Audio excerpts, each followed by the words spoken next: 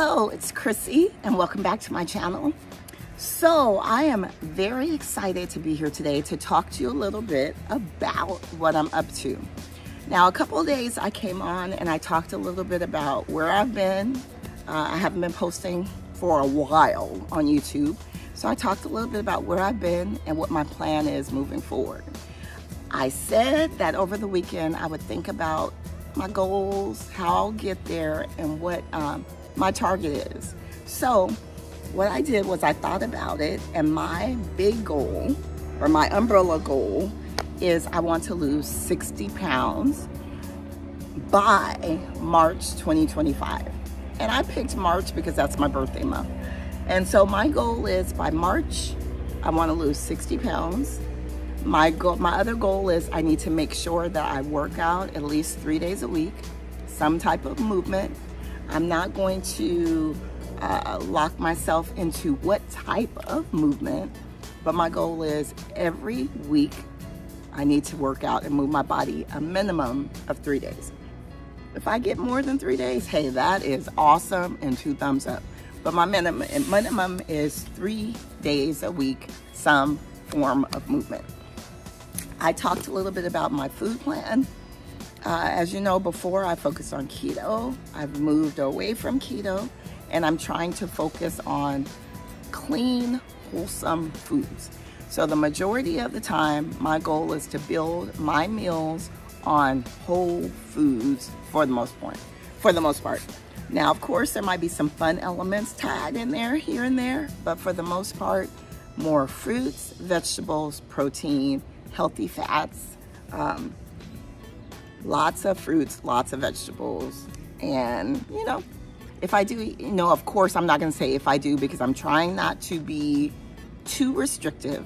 But as far as the carbs I'm eating, I'm trying to focus those more on whole, like brown rice or brown rice pasta, sweet potatoes, and trying my best to not focus on white processed carbs, like more whole grains is what direction I'm going. So that is my plan.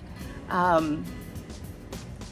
as far as the smaller goals, you know, some people like to go, here's the year, then they like to go into the quarter, then they go into the month and down to the week.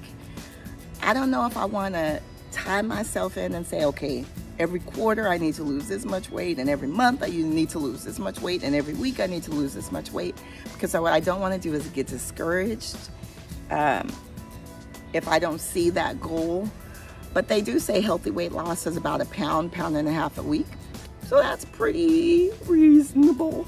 But, you know, hey, I might have to make it up in the month because something didn't go quite the way I wanted it to in the week. But at the end, by March, my goal is to try to hit those 60 pounds.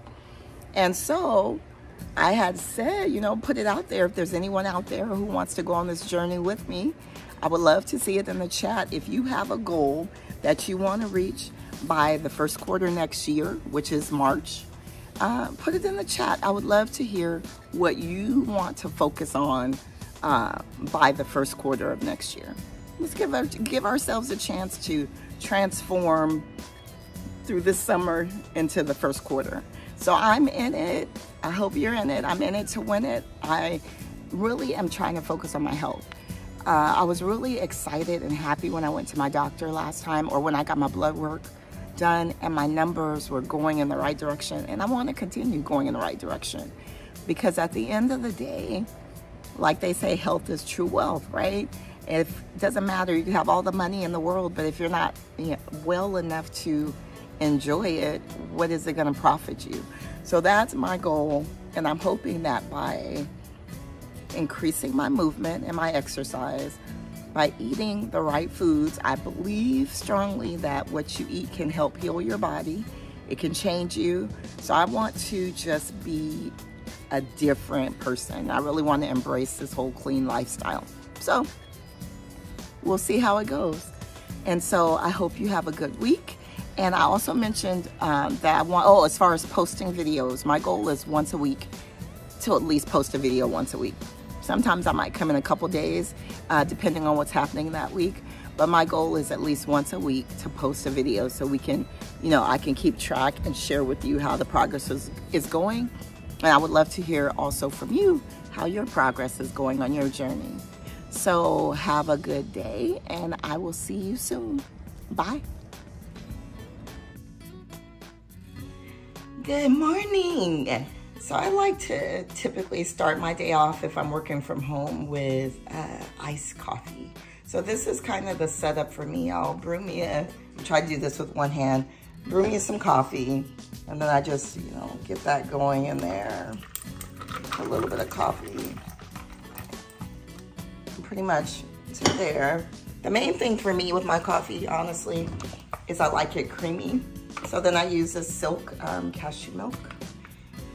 And I just pour some of that in here.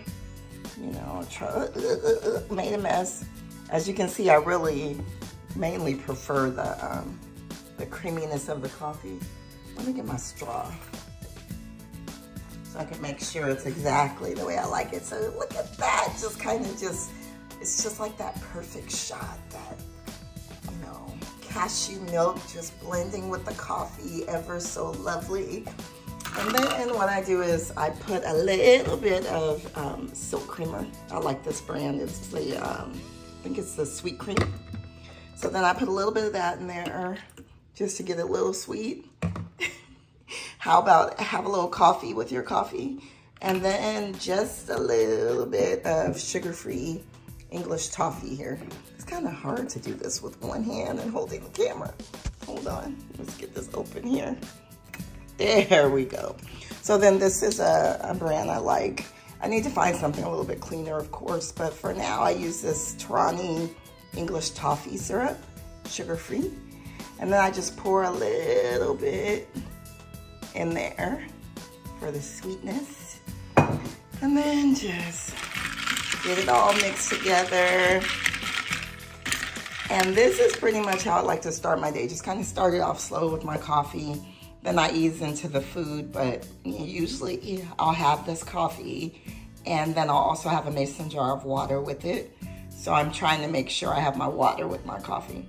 So that's pretty much how I typically start my morning, is with my nice, lovely cup of iced coffee there. Okay, I'll be back later to show you what's happening for breakfast. Bye. So when I'm working from home, I like to keep breakfast very simple, quick, and very, very easy. So today I had a chicken apple breakfast scramble. And so what I did was I took one chicken apple sausage, I cut it up and just put it in a frying pan and just browned it, quickly browned the chicken apple sausage. And once that was nice and brown, everything else happens very quickly. So what I did was I took 2 eggs. So usually I'll just have 2 eggs, and then to kind of bulk it up a little bit, I'll add a little bit of egg whites to it also. And some kind of vegetable. Sometimes I like to add vegetables to it also, just to give it a little bit of fiber. So what I did was I put some Kerrygold butter in the skillet. I let it get nice and hot, and then from that point it goes very quickly. So once that gets nice and hot, I go ahead and toss in my eggs. And so what you see there is 2 eggs and some egg whites. And then I just add a little bit of salt and pepper. I keep my eggs very simple as far as seasoning is concerned. Salt and pepper, and then from that point, if you remember, I've already cooked the chicken apple sausage.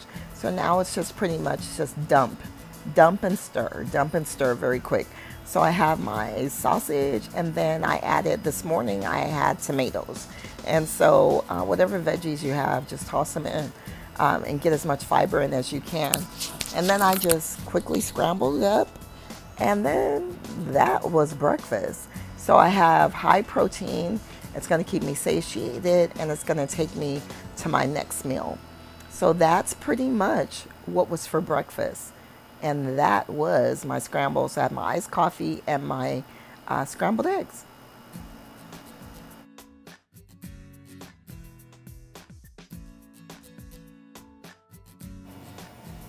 Okay, so now it's time for dinner. And dinner tonight was super simple but delicious. So tonight we had pesto chicken and sweet potatoes. And you can't forget your salad. You got to get those veggies in there too. So we also had a garden salad. So what I did pretty much is I marinated the chicken. But prior to that, I added salt and pepper, and then I marinated the chicken in this pesto that you see here, and just let it sit for a little bit.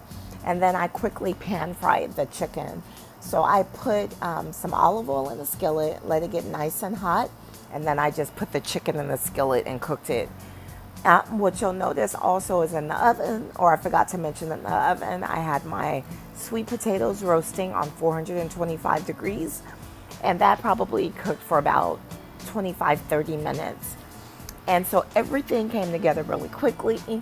As the chicken was cooking, I was working on my garden salad. I used arugula, some olives, a little bit of goat cheese, and then for the dressing, just a little bit of olive oil and some pear vinegar. So I use a lot of vinegars for my salads instead of, the processed dressings. I try to use as many natural ingredients as I can. So I just use, you should try that. I recommend that. The vinegars are awesome and very flavorful.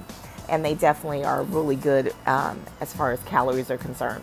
So here's my dinner: a nice green salad, sweet potato, and pesto chicken. Dinner was great. It's easy to get a meal on the table quickly that's delicious and flavorful. So I hope you enjoyed what I had, what I ate today, and come back and watch next week. Bye.